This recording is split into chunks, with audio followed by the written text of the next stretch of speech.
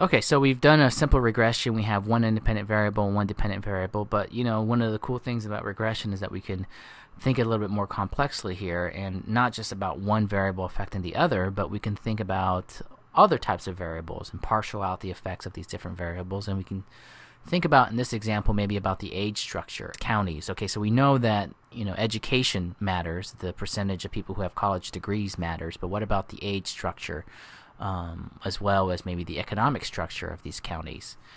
If you look at my do file, doing a multiple regression is actually easy, just as easy as doing a bivariate regression. We do the regression command, the same command. The first variable again is the dependent variable. Then we have our independent variables, percent college, and then we have percent 65. So percentage of people who are 65 years or older. Just highlight that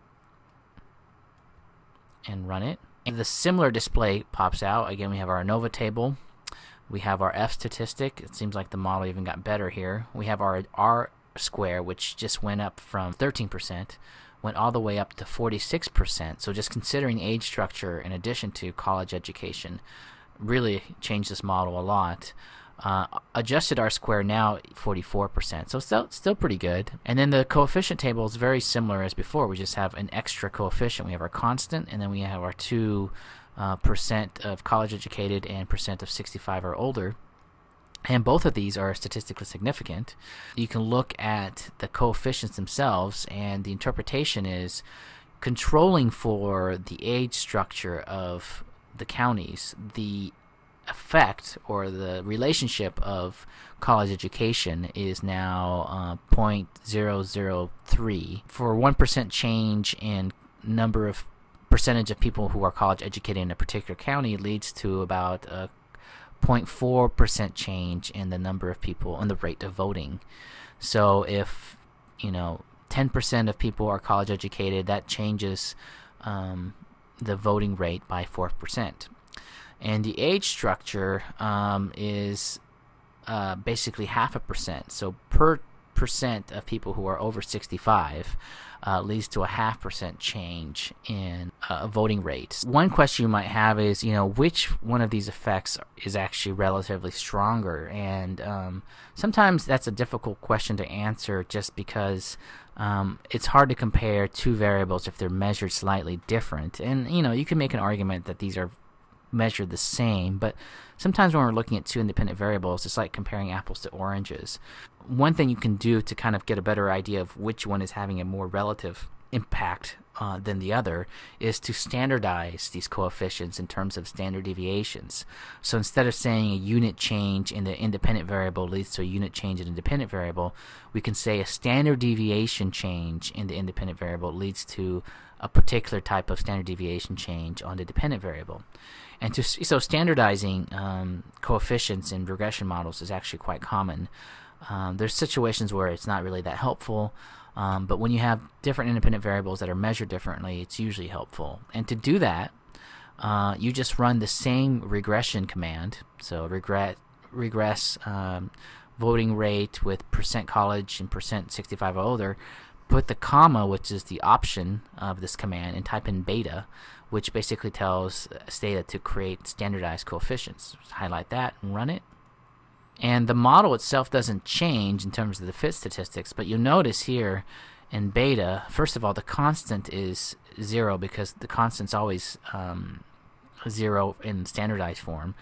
But you can see that a standard deviation change in percent of people who are college educated leads to a 0.37 standard deviation change in voting rate, whereas a standard deviation change in percent of people who are 65 or older leads to over half a standard deviation change in voting rate.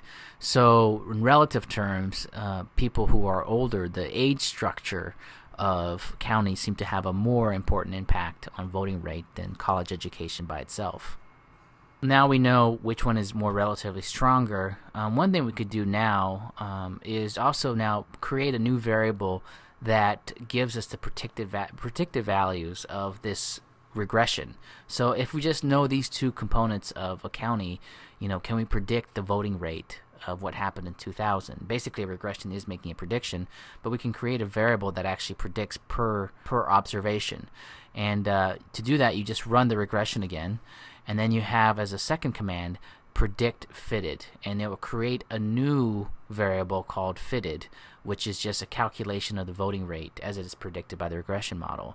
And if I run that, and if you look at the STATA observation, just browse. If you just look at the last column, we'll see that a new variable has been created called fitted, and it's basically the calculated predicted value of voting rate that our regression model is predicting.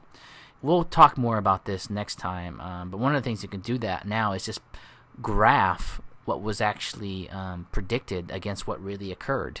Basically, graph the residuals of the difference between what's predicted and what actually happened. And this is looking at the fitted values versus the residuals, and you can see it's pretty random. There is no any order to this, which is good because we don't want our errors to be correlated with anything. We'll talk more about that next time. And then we could also look against particular variables. So we can look at plot against not the predicted, but against one of the independent variables. And we can also see that the residuals are not correlated with this independent variable, the percentage of people who are 65 and older, which is also good because that's one of the central assumptions of regression, is that it's not, each variable is not correlated with the errors. And next time we'll talk more about residuals and these assumptions and what to do about them if they are violated, as well as kind of work with that natural log income variable that we created but we didn't have time to play around with. We'll do that next time. But if you want, now that we have these variables set up and you have the syntax here, you can play around with different predictors to see which factor may actually predict better voting outcome or voting rates for the year 2000. Maybe maybe looking at Hispanic percentage or white percentage, or just play around with the data.